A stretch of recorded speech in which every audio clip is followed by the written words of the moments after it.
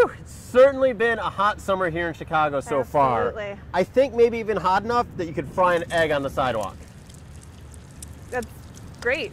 Okay, you want some? No thanks. All right. Well, I think we can make something a little bit tastier by harnessing the solar power. Yeah, so we're here on the rooftop of the Museum of Science and Industry at our solar panels to actually demonstrate the energy of the sun.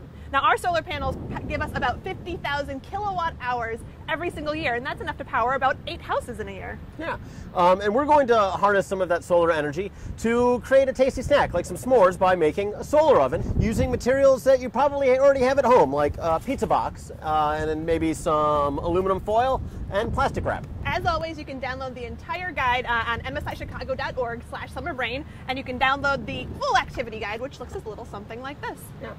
So a couple of crucial points to make this work really well. One, the aluminum foil that we're going to use here is going to reflect more energy, more of the sun's energy into our cooking chamber, which is covered up with plastic wrap so that all of the heat that gets collected is trapped in that little one spot and gets really, really hot.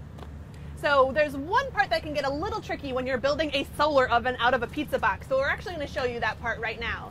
So you take your pizza box, get a box cutter, and actually you're going to cut a flap in the top of the pizza box. Now when you open up that flap, that is going to be your reflective surface once you put some aluminum foil on there to actually direct the solar energy down into the box. Then you're going to put some plastic wrap over this hole to trap that thermal energy, and then a little aluminum foil on the inside to help bounce those solar rays around even more. Now, as I said, you're using this pizza box as a solar oven, so it's going to get really hot in there. You have to use caution. Astronaut food. Yeah! Excellent. Okay, Houston, we've had a problem here.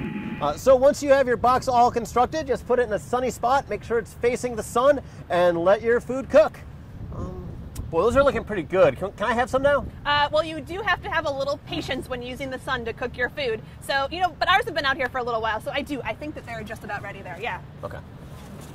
Well, we want to see what fantastic recipes you've come up with, so be sure to take some photos and share your creations on our Facebook page.